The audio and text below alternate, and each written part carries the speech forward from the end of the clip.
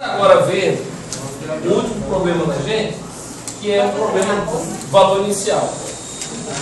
Eu quero uma função y sendo a função de x, onde a derivada de y dx é dada por 2x menos 1 elevado à quinta, onde a condição inicial do problema é dada por y de 1 igual a 2. O que é que isso significa? Integra.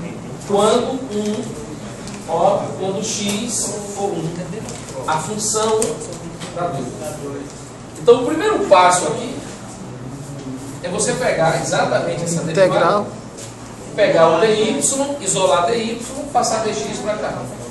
Então, vai ficar assim, ó, dy é igual a 2x menos 1 elevado a quinta dx.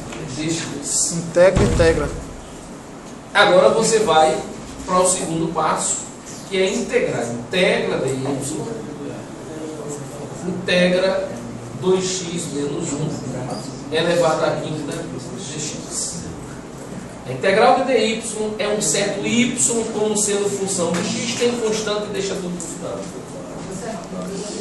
Integral substituição de 2x menos 1 elevado à quinta dx. Dá u a sexta sobre 6. Aqui dá para você não abrir, mas fica muito complicado. Técnica ideal para substituição. Né? Então, se você usa substituição, você vai chamar u de quem? De u elevado a sexta. 2x menos 1.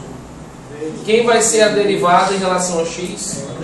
2 dx. Então, essa integral aqui vai ficar assim, certo y de x, e a integral de u elevado à quinta dx é du sobre 2. Vou colocar meio fora. Isso vai ser o meio da integral. Isso aqui vai dar quem? U a sexta sobre 6, mais uma constante. Embaixo vai dar 12. Quem é u? 2x menos 1. 2x menos 1 elevado a sexta mais c. Isso aqui é a minha função. Então a minha função é essa, onde eu tenho que encontrar agora a constante. Para encontrar a constante, eu tenho que usar a condição do meu valor inicial. O y de 1 é 2. Então, olhando para cá, o y de 1 é exatamente no lugar de x, 1. 2 vezes 1? 2. 2 menos 1. 1 a sexta.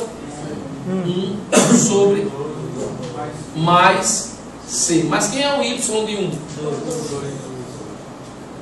1 sobre 12 mais c. Cuidado nesse momento para não colocar 12 vezes 2.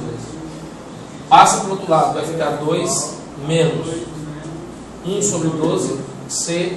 12 vezes 2, 24. 24 menos 1, 23 sobre 12, c. Essa é a constante. Solução final, y de x, 2x menos 1 a sexta sobre 12, mais quem? 23 sobre 12. E se você prestar atenção agora, olha a grande sacada. Se você vai fazer a derivada de y dx, a derivada da constante é 0. A derivada aqui vai ter a regra da cadeia. Derivando aqui, vem 6 para cá. 6 2x menos vai ficar 6, 2x menos 1 a quinta. Vezes ainda a derivada da interna, que é 2. Não é assim? Isso. Então vai ficar o que aqui?